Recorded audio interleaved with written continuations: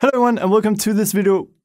Well, this is new. Anyway, something that I personally really think is fun to do is top-down shooting. And it's actually quite different from regular top-down movement like we showed how to do in a recent video, because the player always needs to point towards the mouse. So in this video we'll set up a top-down player complete with movement, aiming and shooting. But first, this video is sponsored by Jason Wyman. If you haven't already heard about him, he's the creator of the amazing Unity 3D Masterclass, which takes you all the way from the very fundamentals of game dev to using Unity on a professional level. It will teach you the principles of solid code architecture and how to build a variety of game types. What's so cool about this course is that you get to work alongside other students and get live one-on-one help from Jason himself. He also has an amazing VR course which will teach you how to work with VR and even make a game. At the end, you will have made multiple finished games and even have the opportunity to customize and show off your unique work to the class. Sign up now and the first 50 people will get a free t-shirt from Line of Code, as well as a big discount and other bonuses on both courses. Simply click the link in the description to get started. Also, I'm really excited to announce that we will be attending Unite Copenhagen later this month. If you've never been to Unite, it's a huge game developer conference hosted by Unity, and I hear this one is going to be particularly big. Of course, it's in Copenhagen, which is also our home city, and the event will be taking place from the 23rd to the 26th of September. Tickets are up for grabs now, and since we are also going, we talked to Unity and they agreed to give everyone a 20% discount. Simply click the link in the description and use this coupon code. Note that this doesn't work for training day passes, but I really hope to see a lot of you there. Alright, with that said, let's get shooting.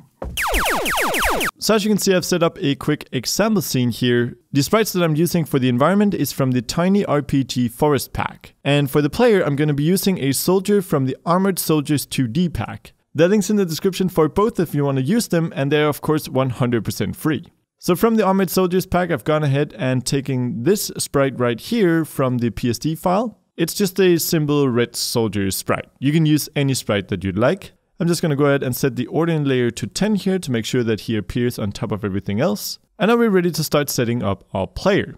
So the first thing that he needs is a rigid body. I'm going to hit Add Component and search for Rigid Body 2D. I'm going to set the gravity scale to 0 to make sure that he doesn't fall down. And I'm also going to freeze his rotation on the Z. This is not because we don't want him to rotate, we definitely want him to do that, but we want to be able to control that rotation ourselves. This way we can make sure that he always points toward the mouse, and that he won't go off course if he collides with something. And with that, we can add our player movement script. The player movement script is of course going to be responsible for moving around our player, but it's also going to take care of aiming. So let's go ahead and hit Add Component here. Let's write player movement. Let's say create an add. And let's double click to open it up in Visual Studio. So first of all, we can go ahead and delete the start method here. And we're of course going to need a few variables. The first of which is a float to control our movement speed. Let's call it move speed and set it equal to 5 by default. We also need a reference to our rigid body component, because this is the one that's going to be moving around our player. So let's create a public rigid body 2D and let's call it RB. Now, of course, whenever we're doing movement in Unity, we want to split it up into two functions. We want to use our update function for getting the input for our movement. So this is where we will trigger our movement. And then we'll use a void fixed update function for actually moving our player based on this input. So let's start by gathering some input in our update function. Here we're going to be using input.getAxisRaw. And first of all, we want the horizontal axis. And we of course want to store this in a variable so that we can access it inside of our fixed update. So let's go ahead and create a vector2. Let's call it movement. And then inside of our update, we can set movement on our x equal to input.getAxisRaw horizontal. We can then do the same thing for our y. So movement.y equals input.getAxisRaw. And this time we'll of course use vertical. So we're now gathering our input on the X and the Y, and we can then use that to actually move around our player inside of the fixed update. So here we'll write RB to access the rigid body. We'll use a function called movePosition, and this will simply move our object to the position that we input. In our case, we want to move it to our current position, so rb.position, plus our movement vector. And we can then multiply this with our move speed to be able to control the speed of this movement, as well as time.fixed delta time in order to make sure that the speed of our movement will not depend on how many times fixed update is called. So this should give us a nice, smooth, uniform movement. In fact, if we just save this, we can jump into Unity, select our soldier, drag in our rigid body 2D component to the RB slot, and then hit play. And as you can see, I can now move around the player using the WASD keys or the arrow keys. Really cool. So now that our movement is in place, we can start to look at aiming. And the idea of this is exactly the same. We find some input inside of our update method, and we aim inside of the fixed update. So first of all, to get some input, we'll be using input.mousePosition. And this is simply the current position of our mouse in pixel coordinates. And this is exactly what we want. However, our game doesn't exist in pixel coordinates. It exists in in-game units. So we need to convert this position from a screen point to a world point. And we do this using a simple function on our camera. Of course, that means we need a reference to our camera. So let's go in here and create a public camera. And let's just call it cam. We can then access this camera by going cam dot and then use the function called screen to world point. So this will convert our mouse position from pixel coordinates to world units. There we go. And we can then store this in another variable. So let's create another vector2. Let's call it mouse position or just mouse pos for short. And let's set mouse pos equal to our cam.screen to world point where we input our mouse position. So now that we know exactly where our mouse is, all we need to do is rotate our player to face that point. And we do this in 2 steps. So the first thing that we need to do is get the direction to our mouse position from where we are currently standing. To do this, we simply subtract the 2 vectors. So we'll create a vector tool. This is going to be the direction that we want to look in, and it's going to simply be equal to our mouse position minus our current position. If you've never dealt with vector math before, this might be completely new to you, but if you take 2 vectors and subtract them, you're going to get a vector that points from one to the other. So in this case, if we have our player position right here, and we have our mouse position up here, we're simply going to subtract the 2 vectors and get a vector that points from our player to our mouse position. However, in order to actually rotate our player, we don't just need a direction, instead we need an angle. In other words, we need to know what to set our Z rotation of our player to in order to point in that direction. To do this, we use a function called atan2. So we'll create a float, call it angle, and this is the Z rotation, and we'll set it equal to mathf.atan2. And here we're going to input a few things. So what is atan2? Well, atan2 is a function, it's a mathematical function that returns the angle between the x-axis and a 2D vector starting at 0 and terminating at x, y. So that might sound really complicated, but in reality it's actually fairly graphically simple. So here's a graph explaining atan2. If we imagine our player is standing at the center here, and we imagine that this black dot here is our mouse position at this time, well then we can simply use the atan2 function where we input the x and y position of our mouse, and it's then going to find the angle from our x-axis to this directional vector.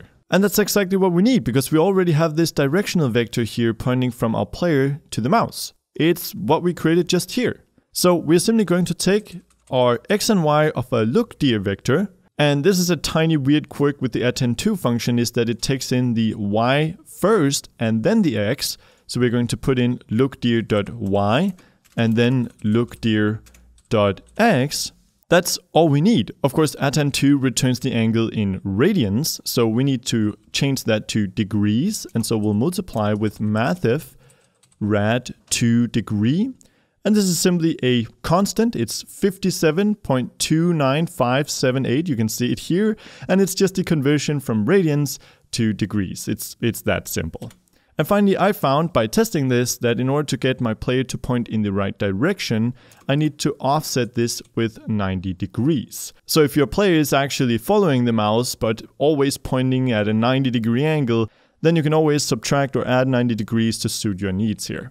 And finally, we can apply this to our player. So we'll simply go rb.rotation equals the angle that we just calculated. So if we now save that and go into Unity, and here we need to reference our camera. So I'm simply going to drag in our main cam here.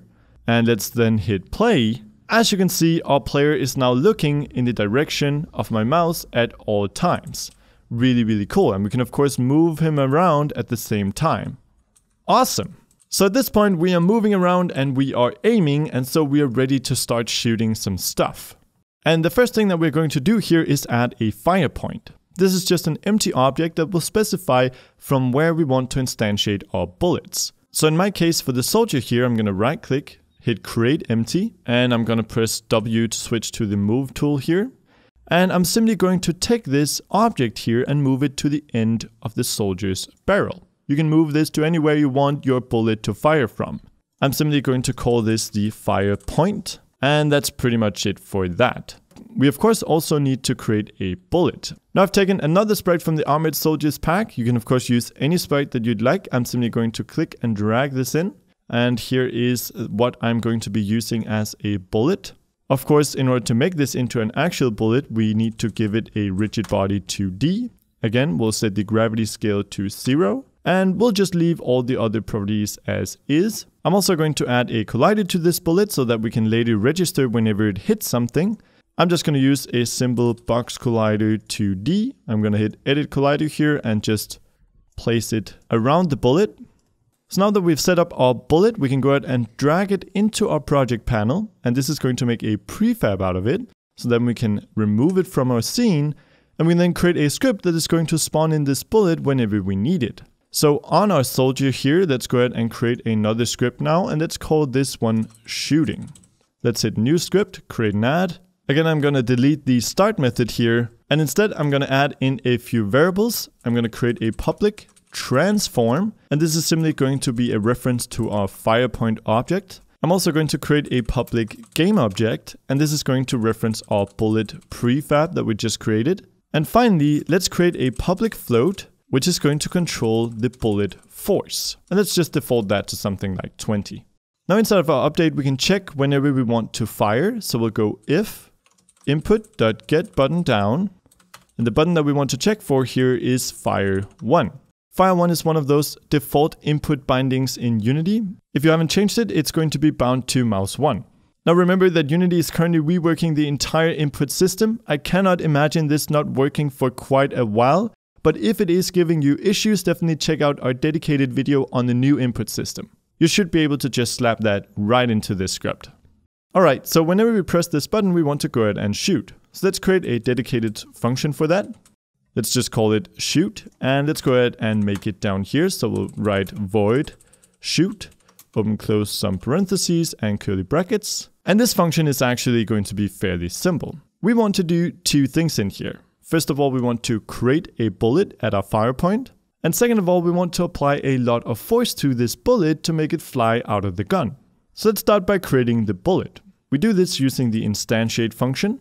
Here we feed it the prefab that we want to create. So we want to make a bullet prefab.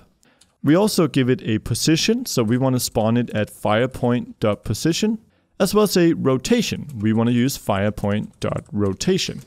There we go, that creates our bullet. However, we also need to be able to reference this bullet in order to modify it afterwards. In our case, we want to add a force to it. So to retain a connection to the bullet, we're going to write GameObject bullet and set it equal to the instantiated bullet. This way, we can now use this bullet variable. So in order to access the rigid body 2D, we'll use bullet.getComponent rigid body 2D. There we go. And we can then store this in another variable. So we'll create a rigid body 2D, call it RB, and set it equal to the rigid 2D of the bullet. And finally, we can then access this RB and use the function add force. And so we can add a force in the direction of our firepoint.up vector multiplied with our bullet force. And the force mode here, force mode 2D, is going to be impulse, because we want to add an instant force impulse to the rigid body 2D. So again, what's happening here? Well, we're instantiating, spawning in our bullet. We're saying at this point, we want to name it bullet so that we can access it later. We then access this bullet and get the rigid body 2D component on the bullet. We call this component RB. We use it to access a function on the component called add force, where we add a force in the firepoint.up vector multiplied with the bullet force. I totally understand if you find this code confusing. It is definitely a bit confusing. Just know that we are creating the bullet and we are making it fly at a high velocity. And with that, let's try and save this. Go into Unity. Here we'll drag in our fire point. We'll also drag in our bullet prefab. And if we now hit play and click our mouse, we can see that a bullet indeed does fly out. It also kind of collides with everything that it touches, and it just simply stays there. But we do definitely have bullets, and we can now shoot all around, which is really cool. So the final thing that we need to do is, of course, make our bullet react to it hitting something. So to do this, we can simply go to our bullet prefab and add a new component. And here we'll create a bullet script. Let's double click it to open it up.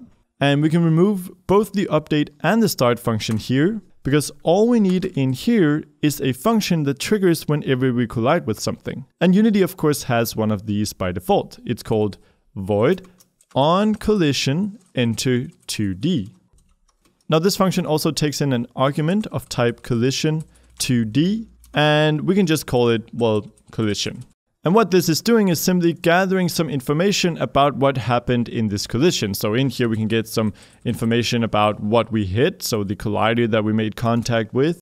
We can also get the relative velocity between the two colliding objects. There's a bunch of information in here. And this is of course super useful if you want to damage whatever you hit, because you can access components on the colliding object. However, for now, all we want to do is just add a cool explosion effect and remove our bullet. So to do this, we need a reference to a prefab that we can instantiate with this explosion. So we'll create a public game object. Let's call it hit effect. And I've actually already gone ahead and prepared an effect using some sprites I had from another asset store pack called Warped Caves. I'll of course have a link to this in the description as well, but I've simply gone ahead and created a short animation out of these that will place a tiny explosion. So I'm simply going to go to my bullet here and just drag in this hit effect. You can use anything you'd like. You can also use particle effects if you want to. And then inside of our script, we can just instantiate it in the exact same way that we did with our bullet. So let's go instantiate. We want to instantiate the hit effect. We want to do that at the current position of our bullet, so transform.position. And we really don't care what way this is rotated, so we'll just use the default rotation, which is referred to as quaternion.identity.